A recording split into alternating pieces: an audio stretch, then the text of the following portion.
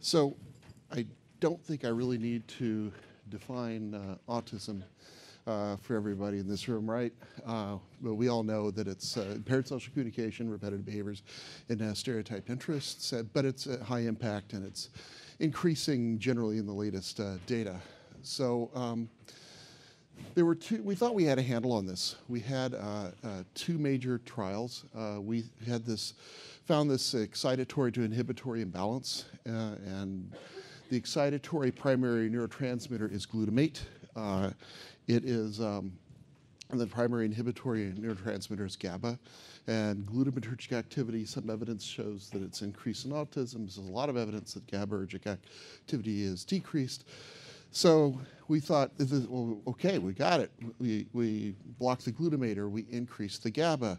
And there were two major clinical trials, one with memantine that was actually used clinically for Alzheimer's disease to block the glutamate activity, and one, arbaclofen, to increase the GABAergic activity. They both failed. They both failed to meet their primary outcome measure. Some secondary measures look more promising. And the glutamate study was proprietary. Well, they both were, but the glutamate study, the company hasn't really talked much about the data. But I know a lot of people that were involved with the GABA study, and they talk pretty freely about it. And they said there was a subset of responders. And in fact, my former graduate student, Rachel Zamzo, wrote a really nice article about that in Atlantic Monthly very recently. She became a science writer, and she's a good one. And talking about one of those patients who responded really well, and they could no longer get the drug because it was not available. It was a study-only drug. Memantine, fortunately, is available. You can get it for Alzheimer's disease and try to convince the insurance company to allow you to use it. But that patient that she wrote about really did respond very well. They couldn't access it. But wouldn't it be great to know who they are? And the big problem with autism is it's very heterogeneous. In fact, I would use the analogy of cancer. It was used earlier today. It's a great example. Because you wouldn't expect the thing that treats testicular cancer to work for lung cancer or vice versa. So there you have, and this is not by any stretch of the imagination a comprehensive list. It's just examples. So you have a GABA mutation, Neurexin neuroligin mutation, Fragile X, P10 mutations, but you also have some non-genetic contributors, presence of maternal antibodies to fetal brain seems to be popping up over and over again. And the area I work on, prenatal stress, is coming out to look like a factor. And then you get idiopathic, which literally for anybody not in the medical field knows, we have no idea what the path is. We don't know what's happening. We don't know why they have it. That's just the fancy word for I don't know. But they all contribute to the autism spectrum, and a bunch more. But the slide would get too crowded. So how do we organize this?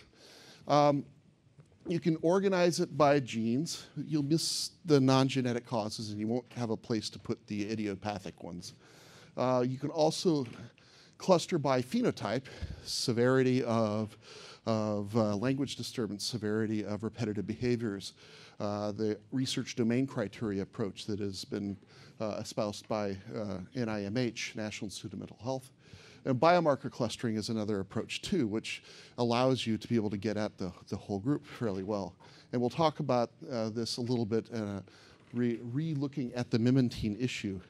But more broadly, it seems like hope I didn't catch anybody over there with a laser pointer. More broadly, there has to be an approach that really takes all this into account. So the classic genes first approach is that bottom right area. And you develop a new drug, you base it upon an animal model, you base it upon iPSC, induced pluripotent stem cells, look at the physiology of what's going on, test it in the animal model and see if you can reverse those effects, and you've developed a new drug for human beings, it's great science, it's fantastic, but there's been a heavy investment in that alone, which does leave you a couple gaps. One is you've fixed that gene, not any other. Now maybe it carries over to a broader spectrum of patients with maybe not that gene but a similar issue. but it won't touch the other ones. So you need to really look at all of them to really get a good handle on autism as a broader spectrum. Misses the environmental factors, obviously. There are a few of those, and the latest heritability estimate suggests that it's a 0.83, 83% genetic, so you're going to be missing about a fifth or a sixth of cases that might be the antibody, the stress, or whatever else. And the other weakness is that's 30 years down the pike, or 20 or 10 years if you're really optimistic that this drug is going to translate. And our current child psychiatry formulation, all of the drugs we give in child psychiatry, none of them have come from this approach. I mean, this is a relatively new approach.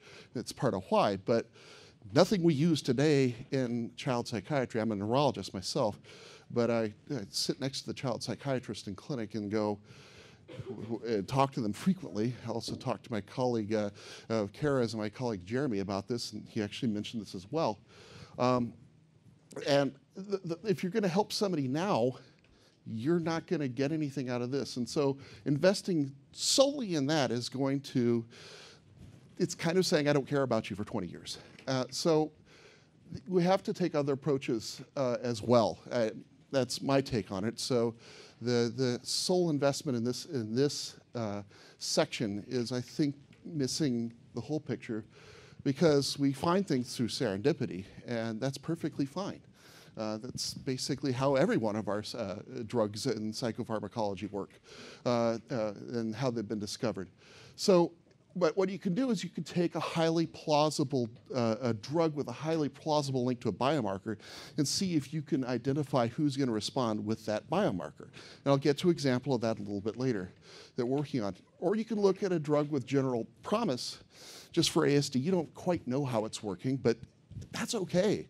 If you find something that helps, I'm not upset with that if you don't know why, but you can look and try to find out why. Look at the clinical biomarkers to help suss out who it is that's going to respond, and go and then see if you could develop an animal model or look across the animal models that you have for the various different types to help sort that out. And so when we're looking at the animal models, you want to get an array of those animal models to really put things together, look for translational biomarkers, something you can look at in humans, and see if you can see how that relates to treatment outcomes. And clinically, something similar, you want to see what these etiological biomarkers are that people have that might predict treatment outcomes, and see if you can identify who they are clinically, if there's any way to sort that out, either through a biomarker or a phenotype. Now, here's the tough one, idiopathic. What do we do with that? I mean, great, you can sort out all the different genes and figure out how to fix these, but what do you do with idiopathic? And in this setting, what you need to do is see, that's where the biomarkers become very important, is you would look and see how those idiopathic cases fit. Maybe this has a biomarker profile similar to maternal antibodies. It's not going to make you completely sure that it's going to respond the same way, but it at least gives you hope. And maybe they have the GABA mutation biomarker. The GABA mutations, they have a patient that has similar biomarker profile to the people with GABA mutations. And maybe that GABA drug that we talked about earlier, maybe that'll work for that subset. And this is a very strategic approach. This is actually being done in Europe and in Ontario, Canada, something very similar to this. And the EU AIMS approach, it's a multi-center study for developing medications, and it's the single largest autism grant in the world. It involves a partnership, sorry about that, a partnership, I was intending to hit this. A partnership between industry and the university. King's College London is one of the key leaders in this. They have Declan Murphy and Tony Sharman at King's College London, and Thomas Bergeron in Paris are the three lead investigators. With that partnership, they're looking at cellular assays with the stem cell, animal models, translational science, clinical research, and genomics. And it's neither top-down nor bottom-up. It's really marrying those 2 points, just like we were discussing.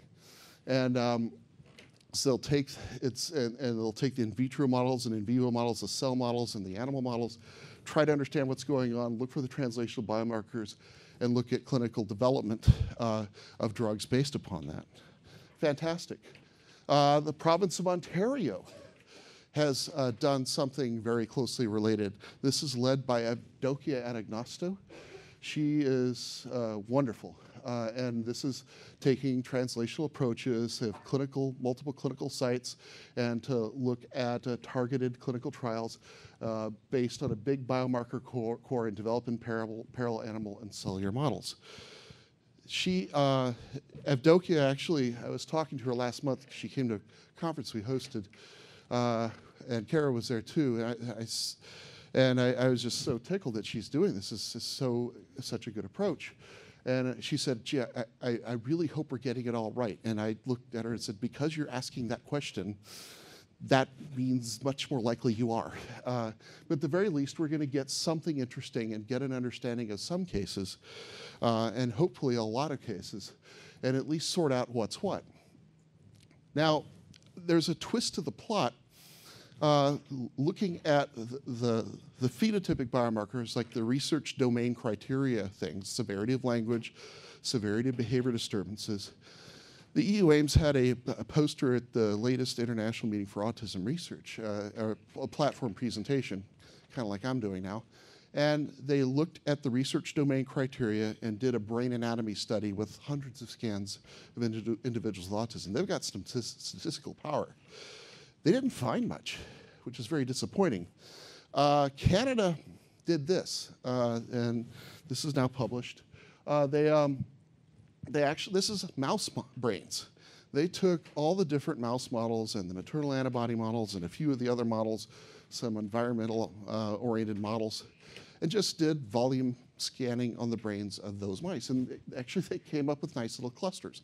So it gives us a hint that tracking the etiology, the causes, the genetics, and all those pieces may be really important, and maybe the good money bet if you're going to pick one. But you can definitely want to look at both, and that kind of makes sense because it may well be that a maternal antibody case and a GABA mutation end up at the same level of language disturbance, and that research domain criteria pattern approach might not work for you because if you give the GABA drug, it's going to help the GABA mutation patient, but it's not going to help perhaps the antibody patient, and you're going to think it's a negative study when in fact you just didn't cluster it in the optimal direction.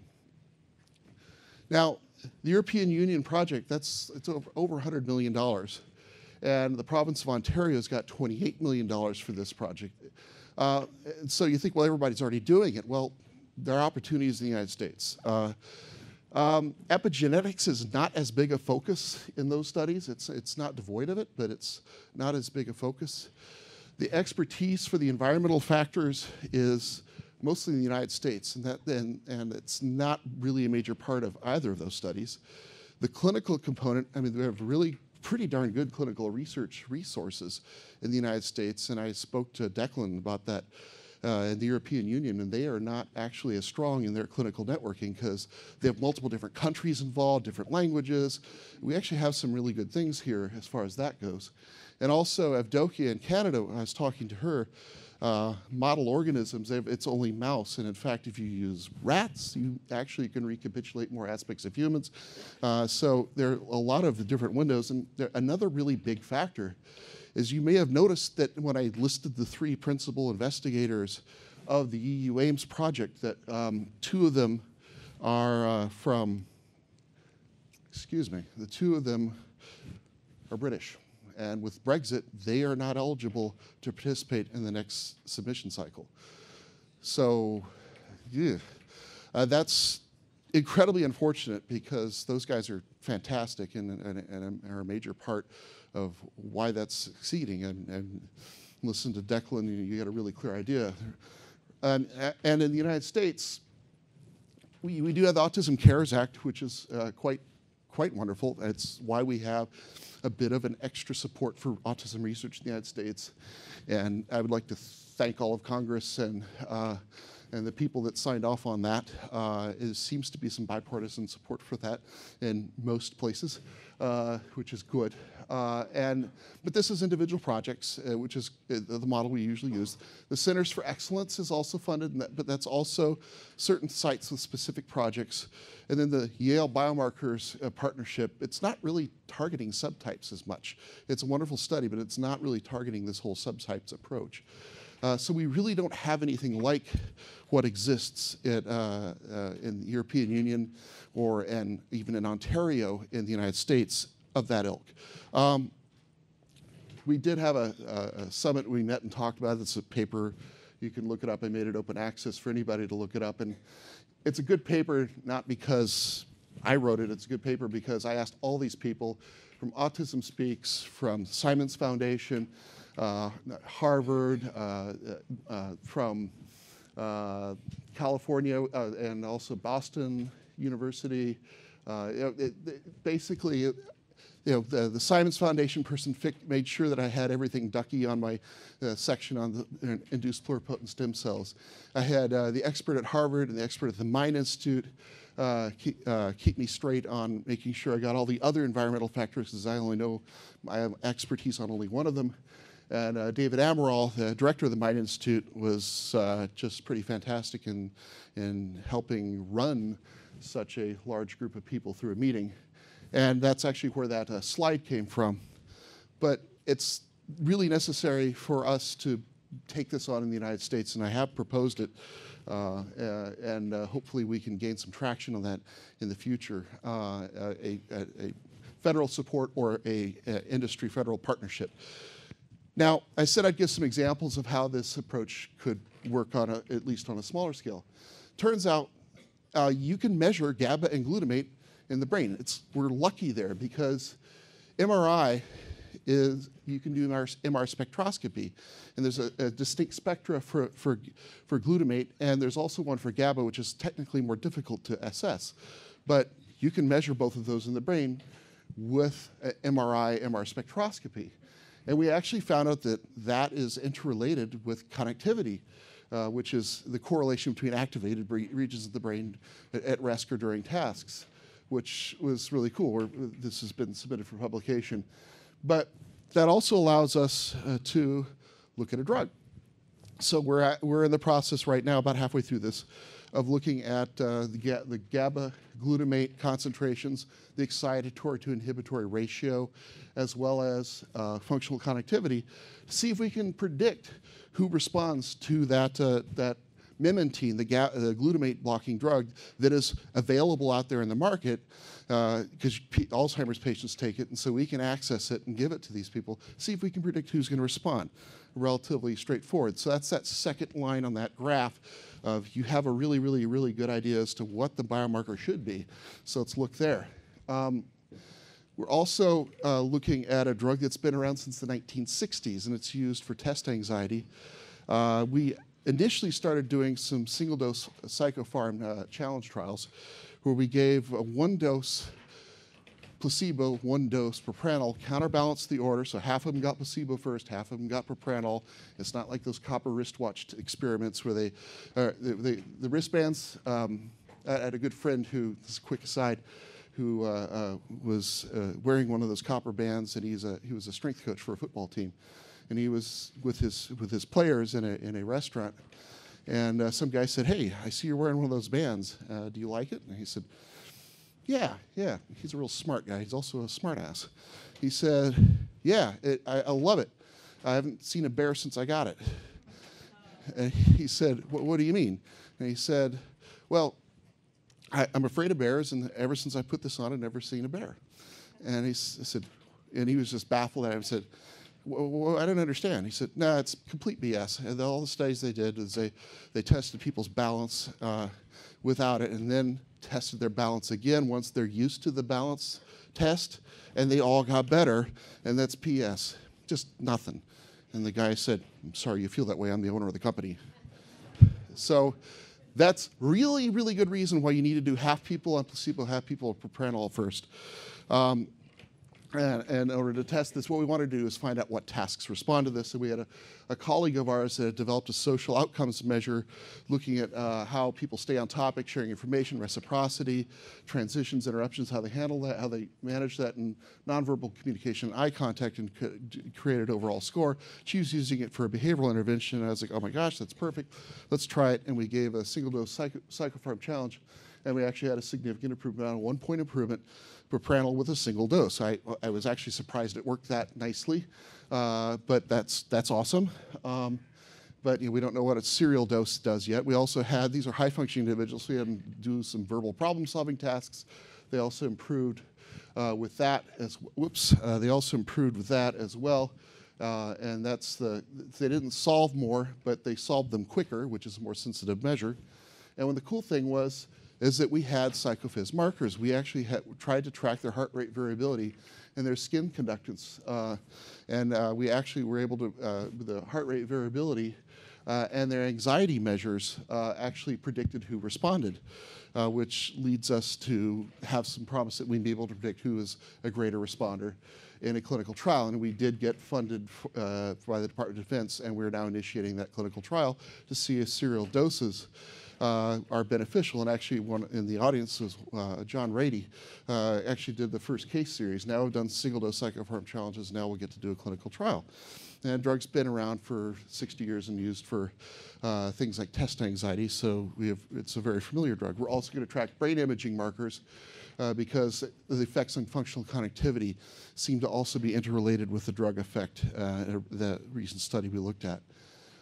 You can also subtype based on medical comorbidities. We found that those same heart rate variability markers are strongly associated with constipation.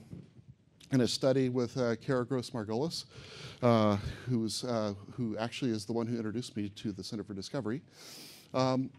It turns out the individuals with a history of anxiety is where that response is, that association is the strongest. So that does beg the question, this may be a different phenotype. You may need to help some patients with your laxative agent, but for some patients there may be an important anxiety component to what's going on that may affect treatment, and it's something we need to sort out in the future. It also relates to cortisol reactivity, so there's definitely an important stress reactivity component. And this is actually what tied us into the Center for Discovery piece. Skin conductance has been tracked there. That's part of the rich data set that they have. And it turns out some patients have a buildup of behaviors 2 minutes prior to the behavioral outburst in skin conductance, suggesting a big anxiety buildup. Some do not. And we're going to be tracking this in these patients and assessing this data that's already in existence. And we have data from 8 of them already, and we're going to look also at social transmission of it. I mean, so it's not supposed to be social transmission of much in autism, but there sure seems to be for behaviors, and that's an important thing. We've never really been able to subtype behaviors at all.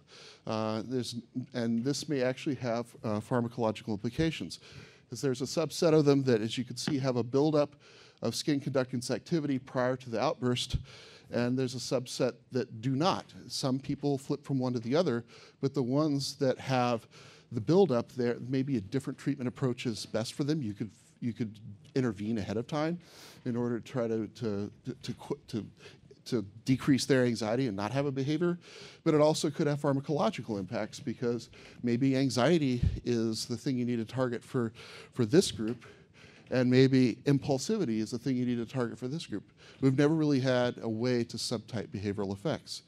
Now, none of this is possible without a team. These are the people that are involved. Rachel and Brad were the ones most heavily involved with the pharmacological stuff we are doing. And it was funded by HRSA, NAR, NINDS, and the DoD now is funding as well. Some startup funding is as well. NAR was the predecessor to Autism Speaks. It's how we got our first brain imaging study. And now, thanks to the current DoD team, we're now going forward on that with the trial. And Brad is actually, he's my postdoc in leading the psychophys piece, and with the Center for Discovery. and Jeremy Veenstra Vanderweel and Kara Gross-Margolis were with me on the gastrointestinal studies, and Kara's with me on the Center for Discovery work as well. These are the papers that are involved that I've quoted. They're all there, and that's why I like to live in Missouri. Caught a particularly beautiful sunset one night. That is actually our patio. That's the Missouri River there, and it looks almost like it's straight out of Lord of the Rings or something. So I think there's a lot of important things that can be done. Hopefully we will get the opportunity to do this. Hopefully Brexit won't tank what's going on in Britain, and Evdokia is plugging away in Ontario. And I would just love it if in the United States we can find a way to at least partner with Evdokia in her group in Canada. And I'll continue advocating for it and see if we can make something happen, because it's a big picture thing. It's like cancer. There are many, many different types, and they all have a different treatment plan. And until we get a handle on that, we're still going to be struggling. Thank you.